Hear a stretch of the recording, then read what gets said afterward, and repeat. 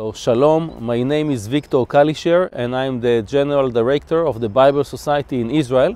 I'm here in Holland in order to thank churches and people who support our work and pray for us, but also to share about what God is doing in Israel and the part that we have in what God is doing.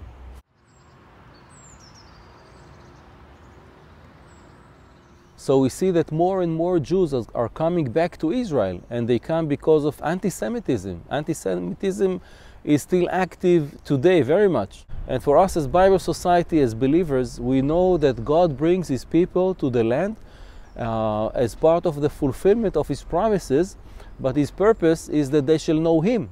So we take part in this process by opening up the Word of God to the people in Israel, by providing them access to the Word of God. And access is not only that they have a Bible on a shelf. Access is that they can read and that they can understand the Word of God.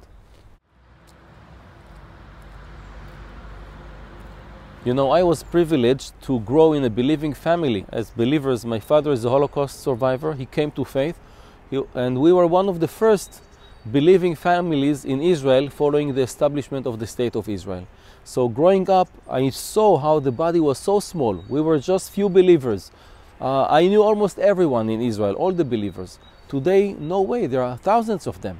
And this is something very exciting for me to see, that just a few years ago we were so small, today we're much more.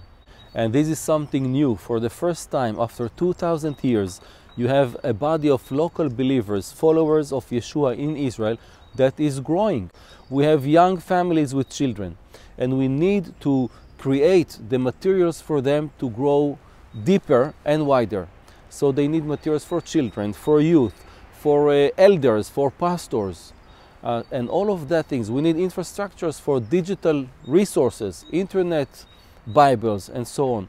The Bible Society is taking part in these very exciting thing that God is doing.